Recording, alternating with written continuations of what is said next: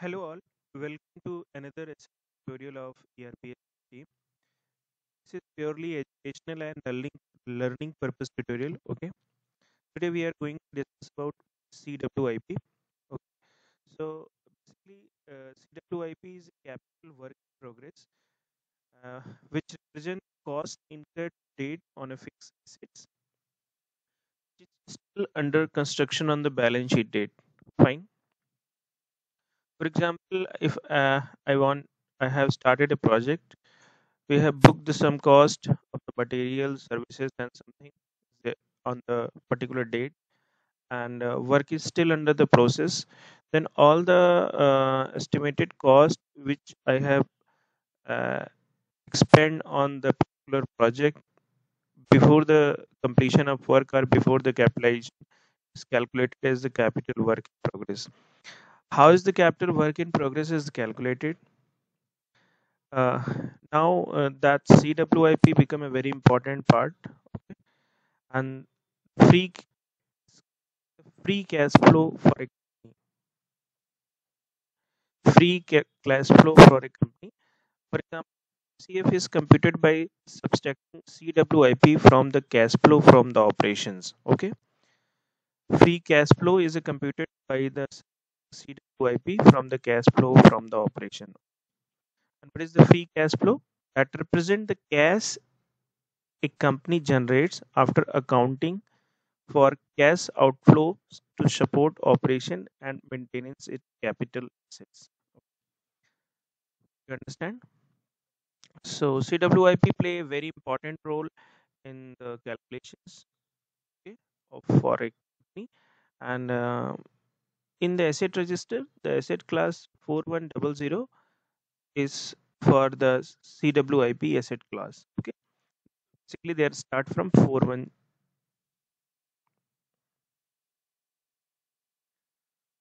So how can you calculate this CWIP in SAP?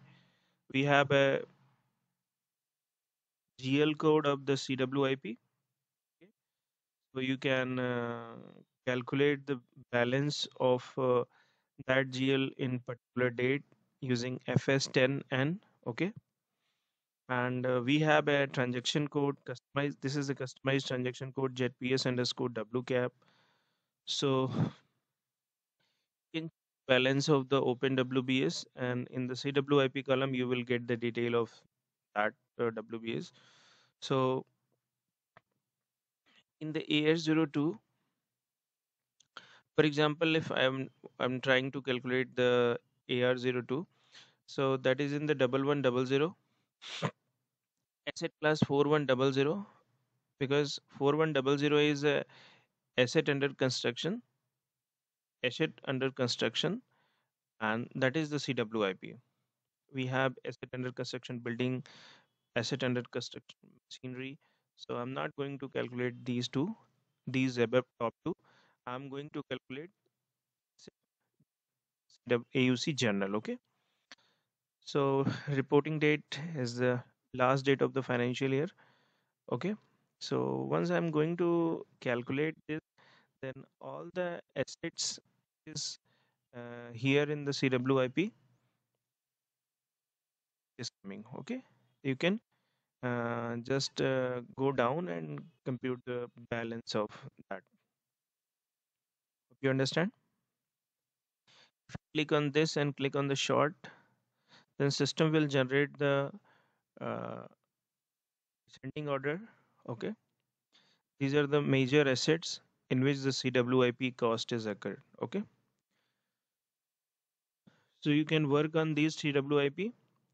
Try once the work is completed, uh, then try to capitalize these CWIP cost in assets. Okay. So at the quarter end, at the half yearly end, at the financial year end, you can examine this data uh, by discussing with your accounts and planning team, that what is the progress report of this work which are uh, lying in this CWIP. Once you capitalize this CWIP, then the your company asset book value increase by with the amount. Okay, so this is the AR02 method, and the second one is the transaction code ZPS underscore WCAP. Open WBS. Click on the Open WBS. Okay. Once the WBS has been closed, then no CWIP is existing in the CWIP GL, because once the complete assetization is done, then and then only you can close the WBS. Okay. And here ZPS WCAP. Okay. We are we have a AUC amount, and if I'm selecting this column and click on the short in the descending order, see, this is the AUC amount reflecting in these WBS. Okay, the CWIP amount is reflecting in these WBS, so you can just send this data to planning team and try to examine the work in progress, and as soon as possible you can capitalize. Hope you understand what's discussion is there. Okay, so thank you for watching this.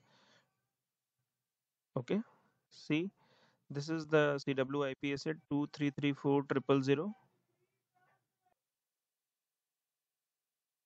Hope you understand. This asset is there.